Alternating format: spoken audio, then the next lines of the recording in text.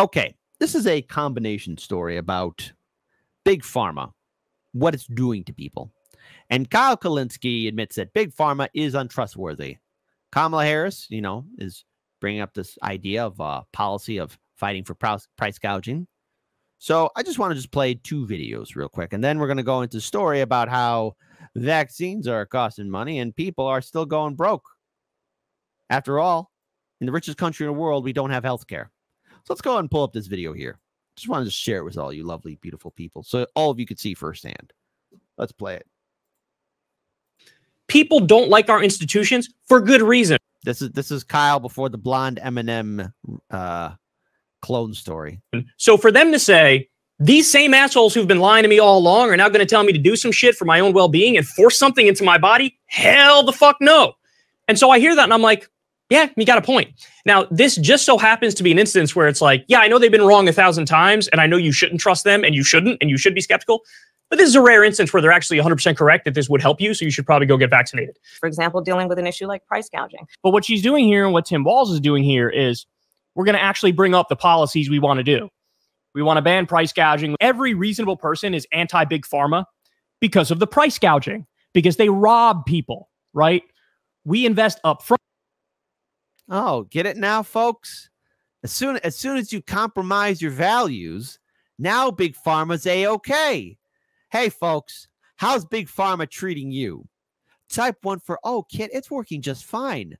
I don't know what you're talking about. The type 2 man F Big Pharma. I wonder how many 2s will be in the chat. Front, the taxpayers do. We create, the universities create the medicine. Then Big Pharma swoops in, buys up the rights to it, sells it back to you and price gouges you. You pay for it on the front end and you pay for it on the back end. The medicines work, but you're being price gouged. That's the real criticism. People don't like our institutions for good. Now I want to play another video here. It goes in more detail about, hey, why we should trust the Big Pharma. You could take anti-establishment views to the dumbest possible fucking place. And I've seen it a million times. I'm sure you've seen it too. But a great example of this is every reasonable person is anti-big pharma because of the price gouging, because they rob people, right? We invest up front. The taxpayers do. We create, the universities create the medicine. Then Big Pharma swoops in, buys up the rights to it, sells it back to you and price gouges you. You pay for it on the front end and you pay for it on the back end. The medicines work. But do they though? Do they really? Because there's been a couple incidents here and there that where things don't work. Sort of like how the the COVID vaccine. Turns out you can still get it. WTF. You're being price gouged. That's the real criticism. Nationalize Big Pharma. That's the real criticism. Then a bunch of idiots take that and they go one step further. No. The problem isn't the price gouging. The problem is in capitalism and the profit motive. The problem is that the medicines actually don't work. And Bill Gates is trying to poison you and put a microchip in you through the vaccine. And they're actually trying to poison you and kill you with toxic drugs that don't actually work. So they go from being anti-big pharma, reasonable, they cross the line into, I'm just anti-modern medicine and anti-vaccine, and I'm a fucking idiot who wouldn't know a placebo-controlled double-blind study if it hit me over the fucking head. That's what happens in this space. And yes, he was raging out at independent media or new media. But I want to play a video here too, just so you guys know that when you have people who compromise on their values, give up on what they once used to fight for, you have situations like this that take place where, again, I want to pull this up here. Millions lose Medicaid benefits as states reevaluate eligibility. And you know who's going to get involved in that too? You guessed it, Big Pharma.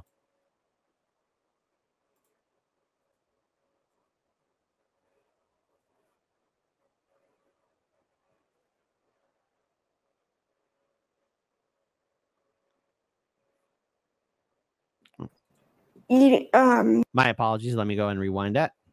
Lauren Aiken is legally blind, confined to a wheelchair with cerebral palsy. Even though she's 34 years old, this Jacksonville, Florida resident cannot do much alone. You need help with everything from getting up to to preparing meals to going out in the community. I need help. I would say almost 24/7. And yet for more than a month, Aiken says she was alone overnight after the state of Florida revoked her essential Medicaid coverage. It was pure panic because I'm like, what the heck happened? During the pandemic, the federal government required states to keep providing healthcare coverage to Medicaid recipients, even if they lost their eligibility. Then the public health emergency went away, and eligibility rules came back last year for the program that's supposed to help low-income and disabled Americans. Since then, more than 25 million people have lost coverage during what's been dubbed the unwinding of Medicaid.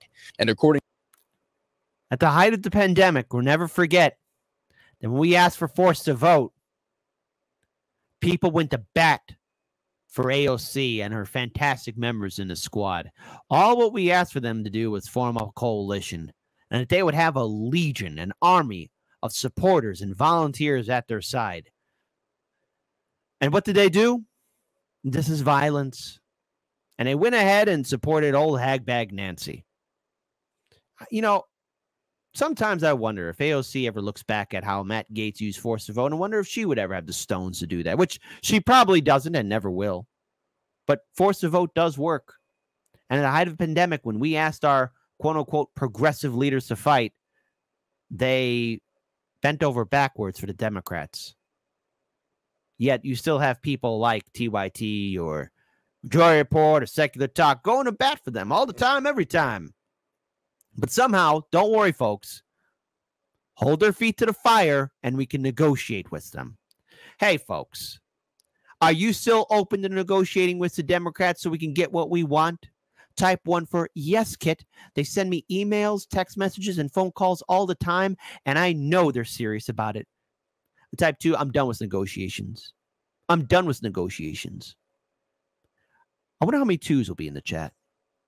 According to a health policy research group, roughly 70% of those who lost coverage did so because of procedural reasons like paperwork issues, though some may genuinely not qualify anymore. You have anything? I have mail for you. Okay. Kimberly Bryant helps lead Aiken's care team. She says Aiken received digital notices that were not sent to her care coordinators. Even if she did find this online, would she have been able to read this? No, she can't see that because she's legally blind. Many patient advocates say Florida's unwinding has been particularly sloppy. And it's causing a lot of stress. They estimate thousands of disabled people like Lauren are being impacted in that state alone. And now plaintiffs in a class action lawsuit allege the state has violated the constitutional rights of tens of thousands of Floridians, ending coverage without adequate notice and with little or no explanation of the actual reason. We repeatedly asked Florida officials for comment, which they never gave. So we went to a press conference to ask Governor Ron DeSantis why people who should have Medicaid lost coverage. I'm not sure that's true. The secretary of the Florida Department of Children and Families stepped in to say this. We're committed to ensuring that anyone who is eligible maintains coverage. We do have an appointment Friday. But without coverage, Bryant says she took out personal loans to pay Aiken's care team. A little bit over $12,000 now. $12,000. Richest country in the world, we're supposed to trust the Democrats to save the day. When you have individual citizens doing everything they can to make sure the people that they're supposed to take care of are taken care of, yet they're going to debt now too. I'm going to let you on a little secret. These politicians, when they see you dead and dying in the street, you think they're going to stop by and say, oh, what happened? No. They're going to walk over your corpse or say, oh my goodness, get this inconvenience out of my way. That's right. I want to get you guys angry this Friday. Your politicians look at you as an inconvenience. You're a problem to them. You're an annoyance to them. But every election cycle, like an abusive partner, what do when they realize that you might leave them? Oh, I promise I'll change. I love you. Let me fight for you. I promise I won't steal from you again. Do you want Medicare for all? Do you want reproductive rights? Do you want investment in your infrastructure? Oh, please, take me back. I will never cheat on you again. And there are plenty of suckers who are Pied Piper, thanks to TYT or Majority Report or Secular Talk or corporate media. You got your politicians, your activists, and your actors and actresses saying, we got to vote blue to stop Trump. And look, Trump's no different. But my goodness, Democrats, the fact that you have succeeded in getting people to give up their ability to think critically, all the while still falling for your same abusive patterns, is sad and impressive at the same time.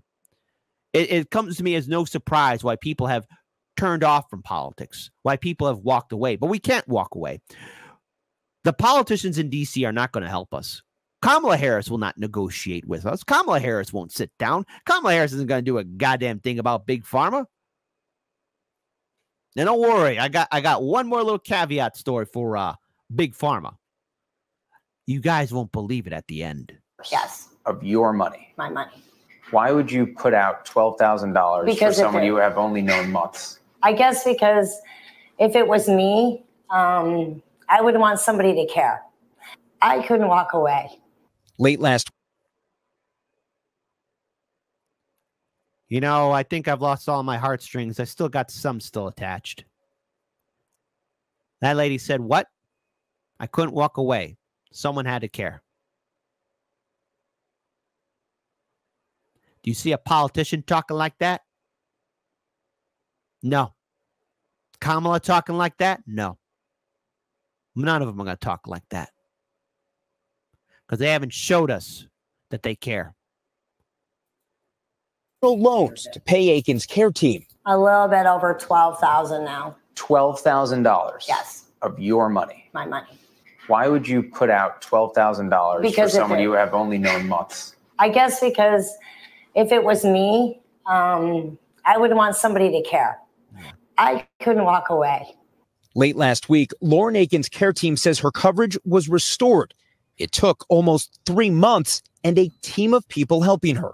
Meanwhile, Aiken says she's lost faith in the system that's supposed to help her live life to the fullest.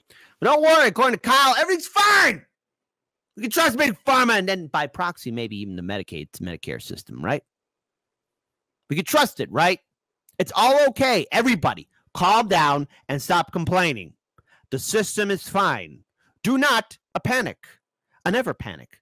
Forever, never, ever panic. It'll all be okay. Will it? Won't it? I want to pull up this article here. Hey, folks. Once for free.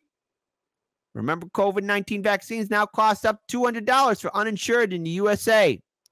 So now, guess what? When they start doing those mandates, because you know they're going to try and do something like what happened in 2020 again. They're going to be, you must get vaccinated, pay your $200. This one, once again, leads to my theory. Watch, give them time. If these politicians really want to show how crazy they are, they're going to enact a law where they're going to charge you like $300 just to walk outside. Excuse me, we saw you're trying to leave your residency. Did you pay your mandatory $300 just to walk outside for 1 hour? So let's talk about it. The latest COVID vaccine now costs $200. That is, guess what? 2 Benjamins. That's right. Ben Franklin, the only person smiling on the U.S. currency because he was never president and was the highest bill ever. So there you go. For the roughly 25 million uninsured people in the USA, due to the defunding of a federal programming that previously covered the cost, the Washington Post reported Tuesday, it's the latest tear in the safety net as pandemic-era programs wind down, the newspaper reported. COVID-19 vaccines were free for everyone in the U.S. from 2021 to 2022 per federal policy. However, in January, congressional Republicans negotiated a deal that rescinded $6.1 billion in emergency coronavirus relief funding, which killed the Bridge Access Program launched in April 2023 that covered the cost for the uninsured. And look, I know we all have our opinions on the vaccine, but the reason why I'm putting up this article right there and talking about it is because, folks, if they're going to do that for the vaccine, guess what else they're going to do that for? All of your other prescriptions. You're not safe, and each state will vary. But how sad is it in this country?